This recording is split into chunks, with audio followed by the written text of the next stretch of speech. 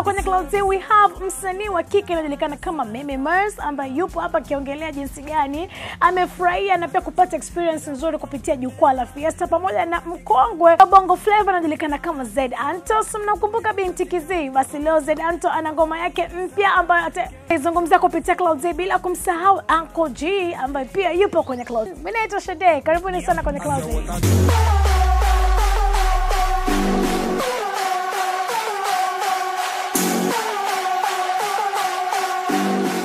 Ladies first. So tuanze na msanii wa kike anajulikana kama Mimi Mars.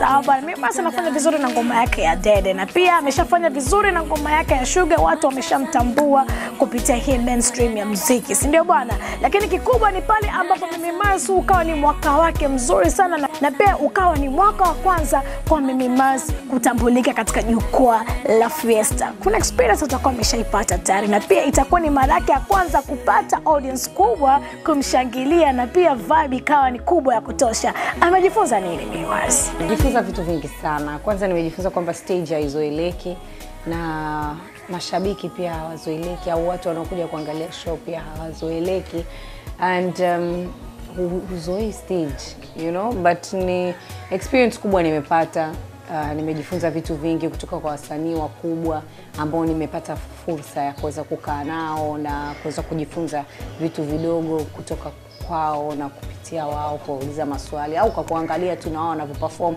Kwa hiyo imenisaidia, nimejifunza vitu vingi, jinsi ya kuperform, jinsi ya kuhandle mashabiki, jinsi ya kuhandle stage, kutokana na kuangalia ambao wametangulia kwenye jukwaa kabla yangu, na pia kuangalia tu wale wasanii wakubwa wanavyofanya. Mpaka Clouds E kutafuta ni vile ambavyo umeweza kubadilisha muonekano wako, yani kwa ku lose weight. Tumeshakutambua kwamba Mimi Mars kidogo she's chubby, ana vinyama but kwa muda mfupi umeweza ku lose weight hadi mashabiki wako wakawa na maswali mengi na wengine pia kukufananisha na ndugu yako Vanessa Mdee. How is that?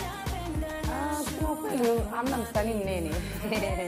Na kwa kweli mimi mwenyewe nilivyojiona nilikuwa sijafurahia ninapotoka kwenye picha au video, kwa hiyo nilijua ni muda wa kufanya kitu na mwili wangu, na mabadiliko haya yametokana kwa kufanya mazoezi, kula vizuri. Kwa hiyo ni hayo tu.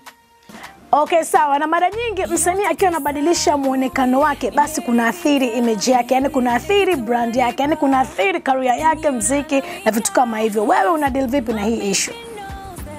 Sidhani kama inaniathiri mimi, because if I'm happy then nanyi mtakuwa happy. So sidhani kama mashabiki wanaweza wakaathiriwa sana na body weight yangu, labda muziki.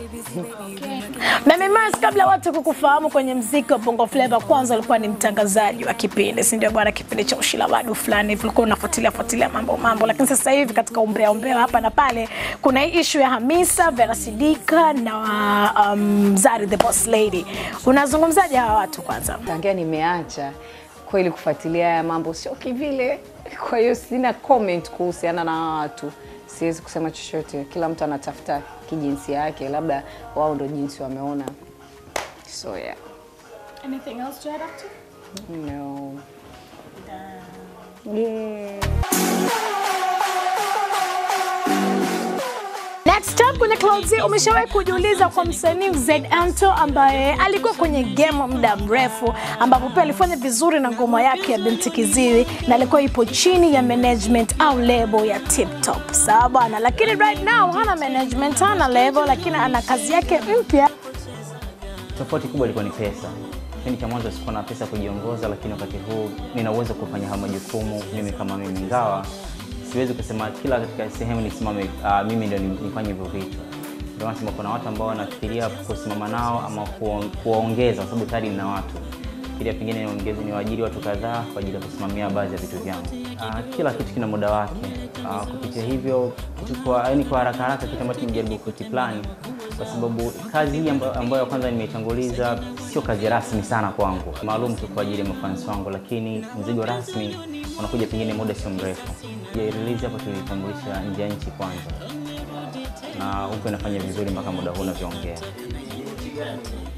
Mzunguko wa East Africa, Kenya, Uganda, Burundi, Rwanda, huko nilitoa huko kwanza, mpaka Zambia pia. Anakimiss kipindi kile jina lake lilipokuwa moto. sana kila sababu kusema kwamba nimemiss kukutana na mafansi wangu tena. Ndio kitu kikubwa ambacho naweza kukiongea, kwa sababu kuna tofauti mkubwa baina ya sanaa kipindi kile na sanaa sasa hivi. Tofauti ni mkubwa mno, kwa sababu sisi kitambo tulikuwa hatuamini kwamba mtu anaweza kufanya vizuri pasipokuwa umefanya kitu ambacho kiko tofauti. Wakati game sasa hivi ukifanya vizuri, ukifanya vibaya, ukisukuma ngoma yako promotion kubwa, baridi ngoma imeenda. Sasa tuna tofauti sana.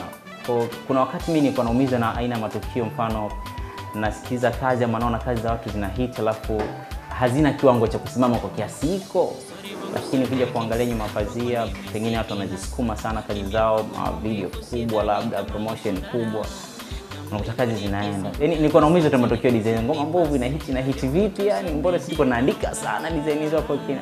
Sema ndio hivyo, ndio life. Kuna kazi moja nilifanyaga hapa katikati, ilikuwa inamhusu Tundu Lissu.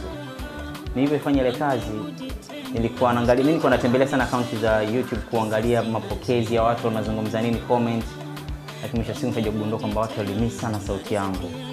Na ukiangalia hata comment za raia na kila mmoja anasema kwa bwana bado nafasi yako ipo, nafasi yako ipo. Sasa kuna kabisa tuna tofauti baina yangu mimi na ambao wanafanya vizuri kwa wakati huu.